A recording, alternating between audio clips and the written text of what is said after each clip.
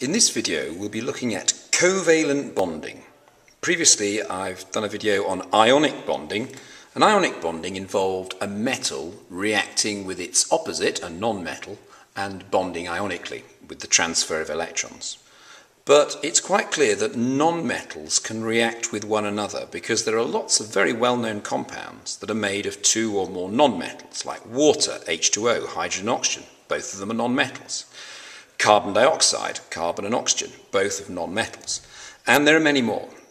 And the unusual thing about these is the fact that when we looked at ionic bonding, we saw that the non-metal always wanted to gain electrons.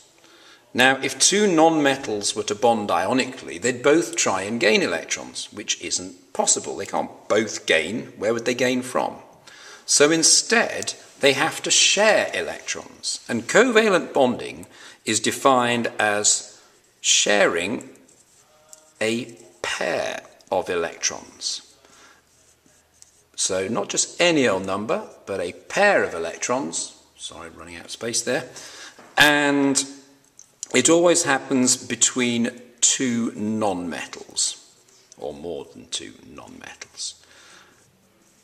Now, first of all, we're going to look at the simplest element of all, hydrogen. Remember, hydrogen is element number one. That means it's got one proton and it's got one electron. So in its outer shell, it's got just the one electron. Now, we know that the outer shell of a substance wants to be full for it to be stable. So hydrogen would ideally like two electrons in its outer shell. So when hydrogen atoms are on their own, here are two of them, when hydrogen atoms are on their own, they will bond together by sharing electrons, and this will give both of the atoms a full outer shell.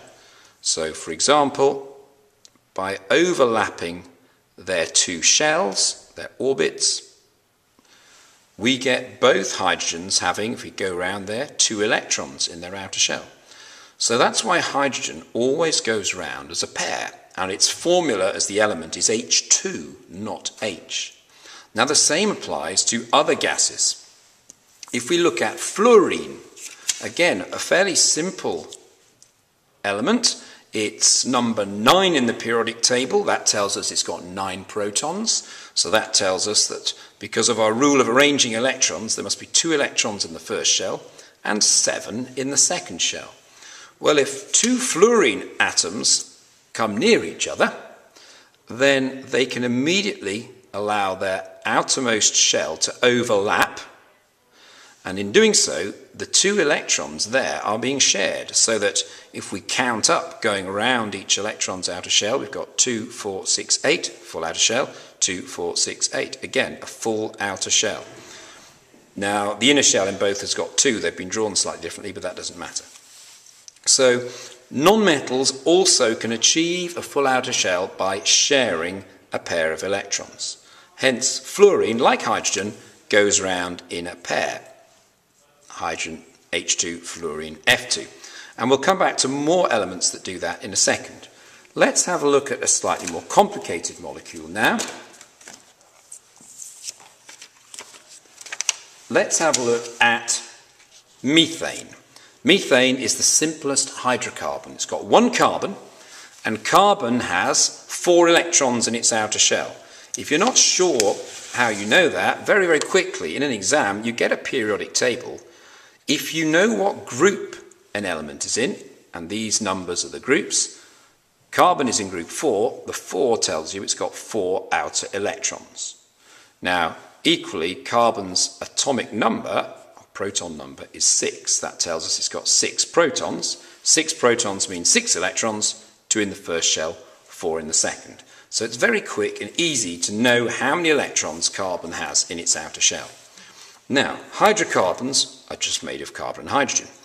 Carbon has 4 outer electrons, so it needs 4 more to get a full outer shell. So it can share with 4 different hydrogen atoms. Each one is going to share 1 electron with the carbon, and there you have a carbon which has got 1, 2, 3, 4, 5, 6, 7, 8, 8 electrons in its outer shell. And each hydrogen, by sharing, has 2 electrons in its outer shell. So that is methane, CH4. Now, that structure looks quite complicated. If you want to save time in the exam and just simplify things a bit, you can leave out the inner shells. So, if this was an exam question and I was asked to show the bonding in methane, I would probably just put my carbon in the middle, draw a roughly circular shell orbit with 4 electrons in it, and then around each I would just have a hydrogen overlapping. Each hydrogen will draw its electron with the dot.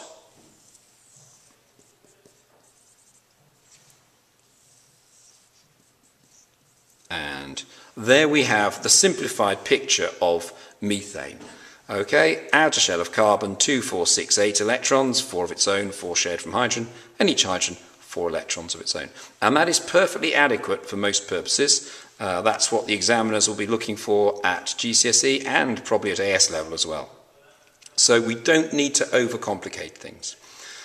Where things do start to get a little bit more complicated is in those elements that need to gain or lose more than 1 electron, bonding with other elements that need to gain or lose more than 1 electron. So let's think of oxygen gas. As many of you know, oxygen gas has the formula O2.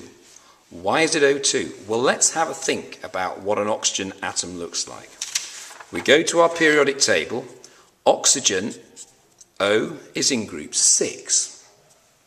So it has 6 electrons in its outer shell. So let me draw the outer shell of an oxygen. I'll just put O there for oxygen. 6 electrons. I'm going to draw 2 there, 2 there, and 2 there. Oxygen has 6 electrons of its own. To get a full outer shell, it will need to share 2 more. So another oxygen comes along, and it can put 2 electrons of its own. In between where the 2 shells are overlapping, it's got another 4 dots of its own, 6 dots in total, and the other oxygen 6 crosses in total. So we haven't created or destroyed any electrons. We've still got 6 crosses, the outer shell of one oxygen, 6 dots, the outer shell of the other, but where the 2 shells overlap, they are sharing 2 pairs of electrons. So, not surprisingly, if you're sharing 2 pairs of electrons, remember my original definition, if we go back a couple of slides to what a covalent bond was, sharing a pair of electrons. If we're sharing 2 pairs of electrons, we've got 2 bonds. We've got a double bond.